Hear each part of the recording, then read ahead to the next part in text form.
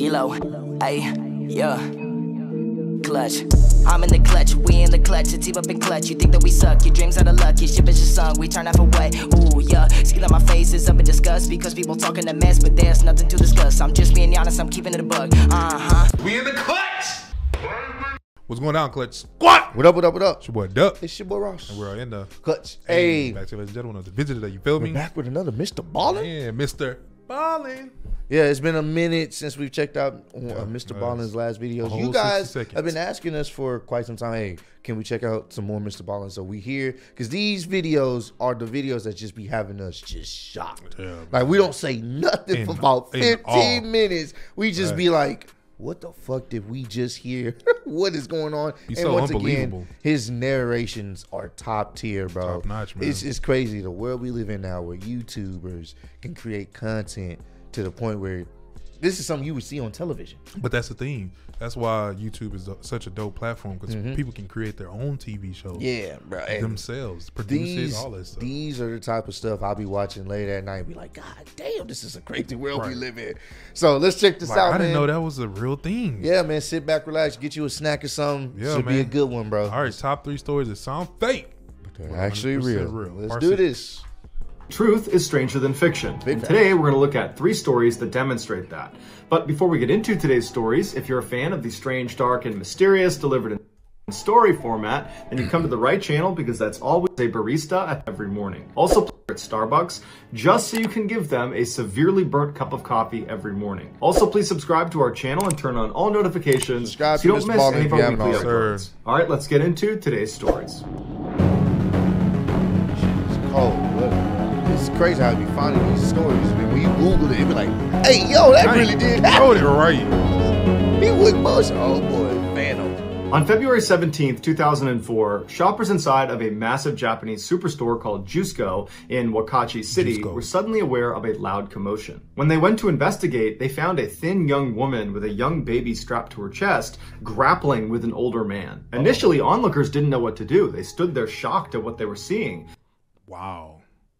Yeah. Then the woman yelled out, "Thief!" The man she was fighting with was in his late 60s, and he had pinned the woman and her baby up against this bank of ATMs. And the baby? And his fists were clenched like he was holding whatever it was he took from her. 3 men from the crowd immediately jumped into action and wrestled the man off of the woman and pinned him to the ground, and began trying to pull his hands open to take out whatever he had stolen from this woman. But the man would not unclench his fists. And so these 3 men yelled out to the police that happened to be nearby. They ran over and jumped on top of this guy and handcuffed him. And the man, as he's laying on the ground, is yelling out that he did nothing wrong. And then onlookers would say he began moaning very strangely before he began violently vomiting before falling unconscious. While the police waited for emergency services to show up and take this man to the hospital, they were able to open up his fists and discovered the only thing he was clutching was his own bank card that was now bent in 3 places. The wallet he had on him belonged to him, and the bags that were lying on the ground all around him only contained some pet supplies that he had recently purchased. It did not appear he had actually taken anything from this woman. And speaking of this woman, the police were so caught up in the chaos of the moment that they hadn't even thought to look around for the victim to see if she was okay. So they poke their heads up and start looking around the crowd for this woman, but she's nowhere to be seen. And so they asked the crowd, you know, do we know who she is or where she went?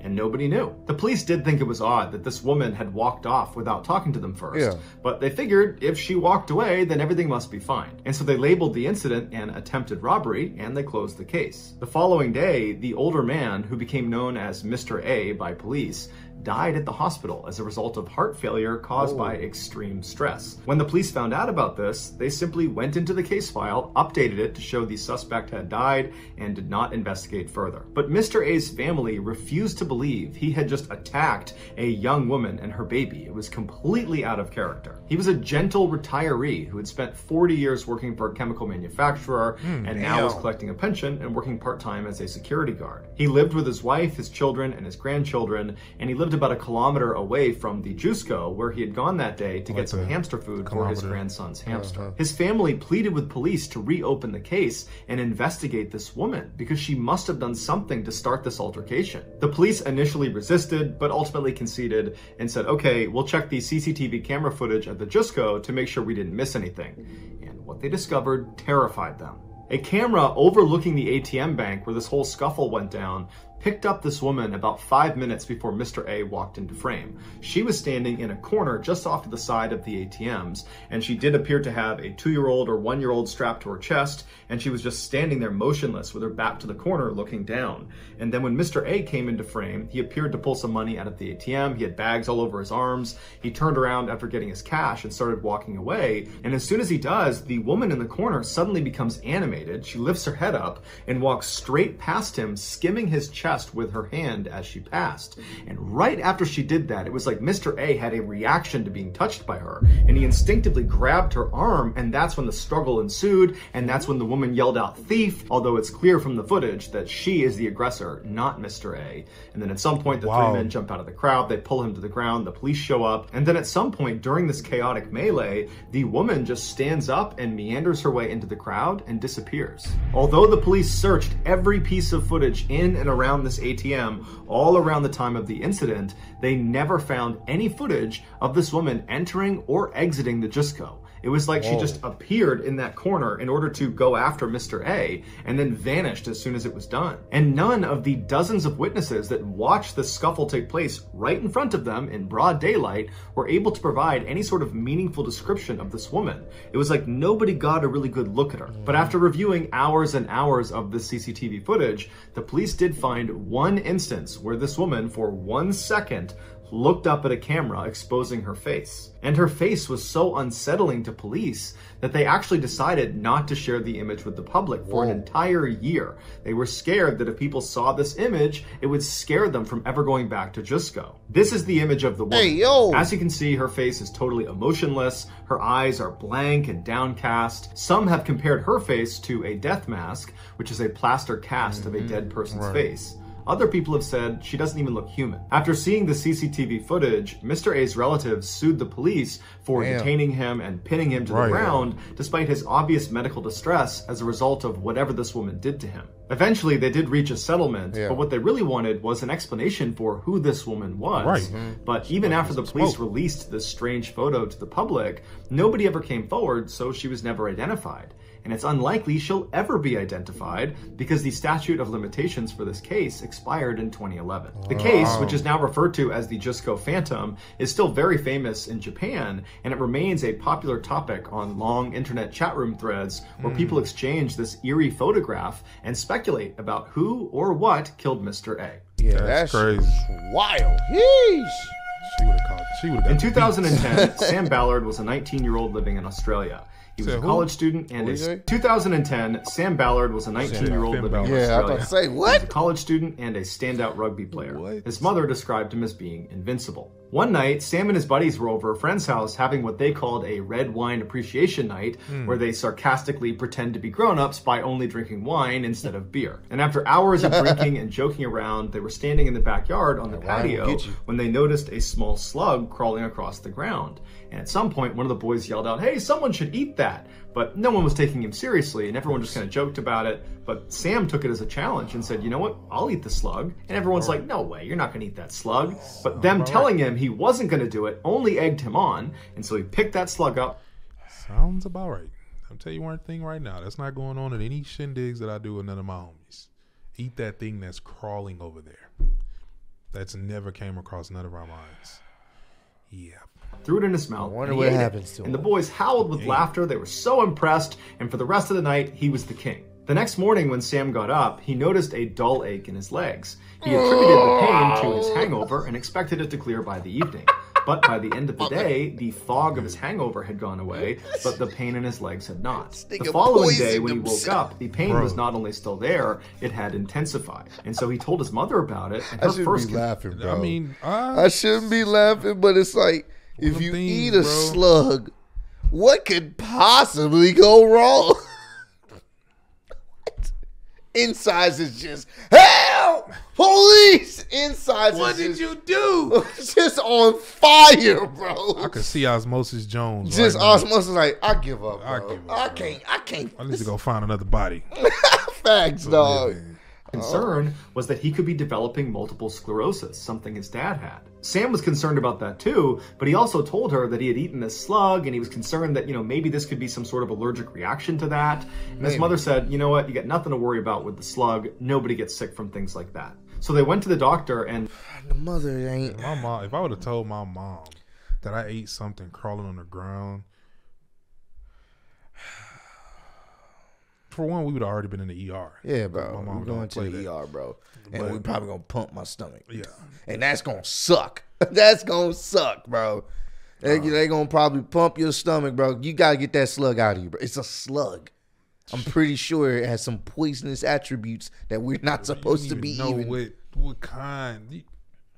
Humans, bro. Yeah, humans. Multiple sclerosis was very quickly ruled out, which was a huge relief to the Ballards. But the doctor said they didn't really have a good reason for why Sam was experiencing this leg pain. Sam brought up the fact that he had eaten this slug, and even though his mom didn't think it was a big deal, he was wondering if maybe this could be an allergic reaction. And the doctor said that off the top of their head, they had no idea if the slug had anything to do with this leg pain. But a couple of days later, the doctor called Sam back and said they'd had a chance to do some research, and they spoke to their colleagues, and it looks like Sam had something called rat lungworm disease. This is an infection most commonly found in rats that's caused by a parasitic worm that can be passed down to snails and slugs if they eat the rat feces that contains the parasite's larva. Based on Sam's symptoms, which now included persistent dizziness and vomiting, the doctor informed him that most likely the slug he consumed at that party was a carrier of the parasite. The doctor informed the Ballards that most people who contract rat lungworm disease do so from eating undercooked or raw snails, and they recover without incident once the parasite dies. But in very rare cases, the parasite can penetrate the intestine,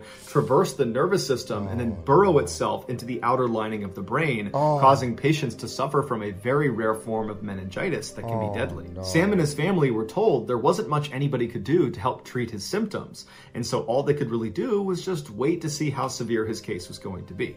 And unfortunately, Sam's was extremely severe. Just a few days after his diagnosis, Sam did develop the rare form of meningitis, and he slipped into a coma for 420 days. When he finally woke up, he was paralyzed, he wasn't able to speak, and he couldn't eat without a feeding tube.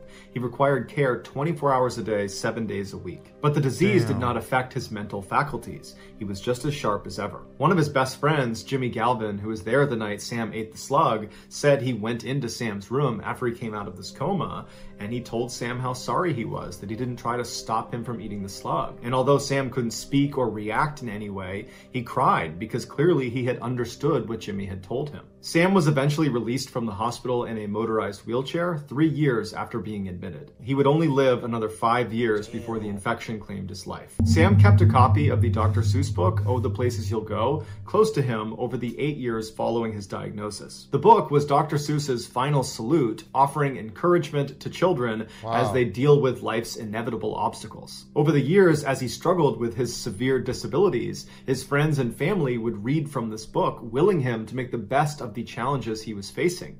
And then as his friends and family said their final goodbye at his funeral, the book was read one last time. Damn, man, that's tough. Man, it's like, moral of the story. That shit's sad, but dog, he literally... Don't do shit, man. Bro, don't. No, bro. And I know we live in an era now where everybody's trying to do things to get popular. You don't know what you're dealing with sometimes. Dog, I feel for him, for his family. Of course. You know what I'm saying? Of course. I know I was, laughing at the stupidity of it. Because we gotta be honest, that was stupid. That was a dumb choice that he made. And this is the world we live in. Sometimes the bad choices you make, they can cost you your life, you know what I'm saying? So if you're having fun with the fellas, ladies, or whatever, you know what I'm saying, have fun, drink responsibly, don't do anything crazy. You can have a good time without doing stuff like this, bro, because you never know what can happen. Exactly, and you bro. eating a slug, bro, you know what I'm saying? It ends up in a situation where that happened to him, bro. So, hey, man. Life is short, bro. Yeah, life is too short, man. Make it shorter than what it already is. Yeah, bro. Just be careful out there, y'all. God damn. No slugs. No slugs. Jesus. Whew. Transplant. Let's do this. That one was... When Conrad Rowland was a little kid, he was always on the go. One time when he was at the grocery store with his mother, he leapt out of the cart and ran away from her, and she found him stuck inside of a freezer. After that incident, she literally made him wear bells on his shoes when they were out in public so she didn't lose track of him. But by the time Conrad was just 4 years old, he had discovered athletics. And instead of putting his energy into running away from his mom, he focused it exclusively on baseball, basketball, soccer, and tennis. And by the time he was 11 years old, he was an exceptional all-around athlete. And at the time, his school announced they were going to have this special guest speaker at an assembly, and it turned out to be the Hall of Fame baseball player Rod Carew. And Conrad was just blown away. He just could not believe he was in the presence of an actual professional athlete, let alone a guy that had achieved the success Rod Carew had. And so after this assembly, when he got home, it was all Conrad could talk about, was just how incredible Mr. Carew was and how he, Conrad, was gonna be a professional athlete just like Mr. Carew. For many kids, this would just be a phase. They'd be really invested in sports, and then their interest would go somewhere else, and they'd kind of forget about it, and it would not be their life calling anymore. But for Conrad, the impression Rod Carew left on him was so profound that he never wavered. He really did dedicate himself to becoming a professional athlete, and he would be successful, albeit in a different sport. He became a professional football player in the NFL. And in 2012, Conrad started nearly every game for the New York Jets at tight end. It was like his professional career was going off without a hitch. But in 2013, he injured his knee, which sidelined him for about 2 years. And even though he diligently rehabbed and got back to full strength, the teams were not really ready to take a flyer on him because they were worried his knee would just give out again. He continued to train extremely hard in hopes of landing another contract, but his playing career was starting to look bleak. During the 2016 offseason, Conrad was back home in California visiting his family. One night, as his mother, Mary, was making dinner, Conrad was sitting at the table filling out his driver's license renewal form. And when he got to the section where it asked him if he wanted to be an organ donor, he stopped and he asked his mother, are you an organ donor? And she would say, yeah, I am. And so Conrad said, okay, then I will be too. And he checked the box. And Mary remembers thinking, gosh, I really hope it never comes to that. A few months later, Conrad was working out in a local gym getting ready for the next season when he developed a sudden and severely painful headache. He tried to keep working out, but he just could not do it. So he stepped aside and he called his mom and he told her that he felt this weird click in his head and then he felt this blinding pain behind his left eye. His mother told him he needed to go to the hospital right away. And so that day, Conrad went over to the UCLA Medical Center where they quickly diagnosed him with a brain aneurysm. A brain aneurysm is the bulging or ballooning of a blood vessel in the brain. If the aneurysm bursts, it's fatal about 50% of the time. And for the people who survive a ruptured aneurysm, most likely they will suffer from significant neurological deficits. After his diagnosis, Conrad remained positive and assured his family he was going to kick this thing's butt. But on December 12th, just 4 days after he was admitted, Conrad's aneurysm burst and he never regained consciousness. Because Conrad was an organ donor, the doctors kept his body on life support and they called the recipients at the top of the donor lists. One of them was a man in his 70s who a year earlier had suffered a massive heart attack and desperately needed a new heart. When he and his wife got the call, they were shaking. They couldn't believe it. His life was about to be saved. They already lived right near Los Angeles, so they hopped in their car and they sped to the UCLA Medical Center, and shortly thereafter, news out of the operating room was the transplant had been a success. The man Conrad's heart had just saved was none other than Baseball Hall of Famer Rod Carew, Conrad's childhood hero that had pushed him to become... That's crazy. Dog, bro. What? What? Wow. I'm getting goosebumps, bro. That gave me goosebumps. Is crazy. A professional athlete. Can't tell me that. At first, the families had no idea, but eventually this incredible link was discovered and immediately the two families bonded. Today, because Conrad's family only lives 12 miles away from Rod Carew and his family, Conrad's mother was given a standing invitation by the Carews to stop by anytime she wanted to listen to her son's heart. So that's going to do it, guys. If you found a secret in today's video, let us know in the comments what it is. That was amazing. Bro. Well, it's heartfelt, but yeah, the fact that crazy. That was something that he saw someone, he idolized them, wanted to be just like them, like an athlete. And then the unfortunate situation, he just happens to say, you're an organ donor? You know what? I'm going to be one too. And then the fact that the same heart is the kid that idolized, bro, that's crazy. That's like... That's wow, bro. That's it's a sad situation, but he was able to save his his idol's life, the person that the reason he's what he is now, he was able to save his life in the end. That's crazy. Wow, bro. That last one, that took it for me. That took it for me. I see why it was #1. Oh, man. He was #1. Yeah, bro. If y'all not as shocked as we are from that last story, that's crazy, bro. Oh, man, that's crazy. Come back. Yeah, like man. That's, rest in peace to Conrad. Rest in peace, man. Hey, I mean, shit, on the cool, I may want to look into that dude being an organ donor, bro. Oh, yeah. I'm not sure if any of, I think my mom may be one. I'm not sure, but. Well, I'm up to renew my license. So. Yeah, you never know when it comes to those type of situations, you know, whose life you can save. You know what I'm saying? So, yeah, bro, that's crazy. Wow. That's crazy. But, hey, I don't know what to say after that one. If y'all enjoyed it, man, make sure you run up the likes. Let us know if we need to do some. Hey, we need to do more of these. So make sure y'all comment down below and run up the likes. That way y'all let YouTube know that, hey, these reactions from Mr. Ballin is top notch. So make sure y'all subscribe to his channel and ours as well, because we're almost at 1 million. So almost there. Hit that subscription before you get out of here. But continue to spread love, be love. In the clutch, we out. Already. Bitches from Houston. If you got a problem, then we got the solutions. And there's no illusion. I made this shit happen, I'm living life lucid. I'm switching my strategies. Now they hate on me cause I'm causing casualties. But why are they after me? Deep inside they know they can't handle half of me.